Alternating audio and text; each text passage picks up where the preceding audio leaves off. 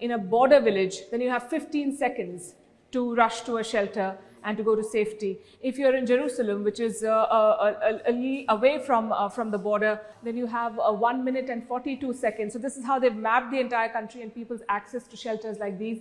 Residential, communal and institutional shelters can differ quite a bit. Every residence must have a shelter or security room.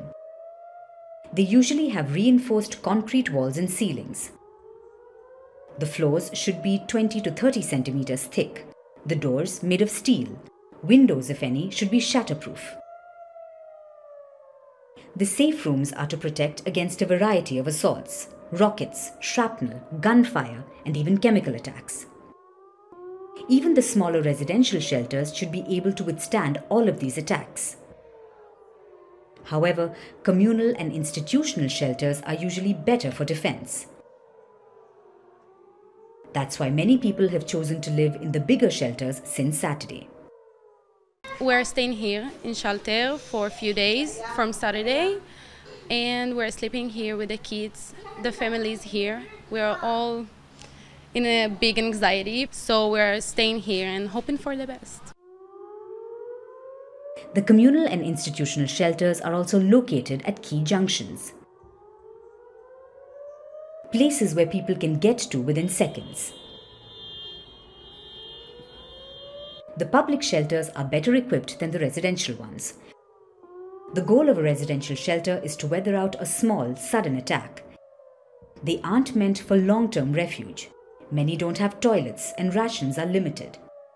Communal and institutional shelters are more suited for longer sanctuary. This one is a public shelter. It is very well equipped, as you can see. There is proper air conditioning. This is a big AC.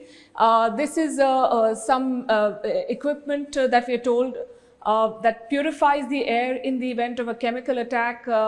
And if too many people are gathered here, the capacity of this shelter, we're told, is 200 people. So when all these people are here underground, then you need air purification, and they have a mechanism for that.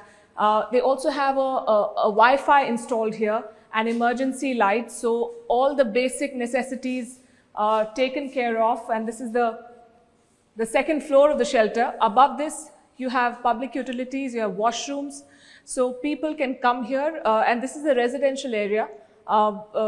This is underneath a school, we understand. So a lot of people living here. This is in central Tel Aviv, and shelters like these, at least 240 such shelters have been built in this city alone.